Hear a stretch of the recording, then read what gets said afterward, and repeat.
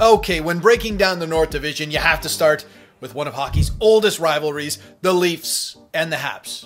Yes, these two teams have been going at it for more than 100 years, but believe it or not, this is just the 16th time they're going to meet each other in the playoffs, and the first since 1979. Now, rivalry aside, remember, a Canadian team is guaranteed to make the final for the season, and the Leafs are determined to be that team, and they've made no qualms about it. They are all in. Stanley Cup or bust.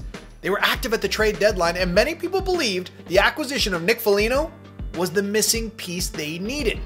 Now, there are some questions surrounding goaltending in this series. When Frederik Andersen went down in March, Jack Campbell was thrust into that #1 role, and he responded by winning his first 11 starts. The Habs went out and got Jake Allen in the offseason to help carry Price's workload.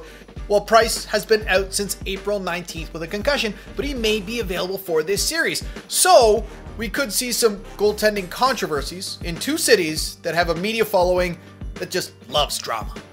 Price is not the only Hab coming into these playoffs hurting. Brendan Gallagher still battling that broken thumb. Shea Weber out with a hand injury, and no word yet on the return of Jonathan Drouin. But let's face it, this is the Leafs series to win. They won the division.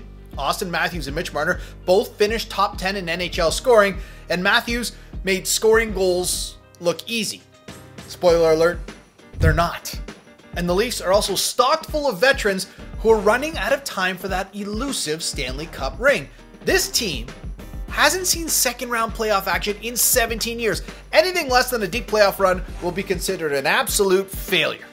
Give me the Leafs in 5. Okay, Series 2 in this division features the best player on planet Earth. What Connor McDavid did this season was just insane. He's going to need to clear some space in his trophy case when it's all said and done. And all year, his name has been put next to some of the best to ever play the game. But here's one thing. All of those players have won Stanley Cups, and McDavid is still looking for his first. And you got to figure the sting from that first-round exit to Chicago of all teams last year is still fresh in their minds.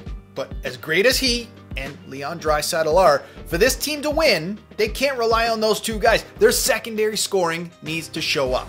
Now, there was no team that came into these playoffs stumbling as bad as the Winnipeg Jets.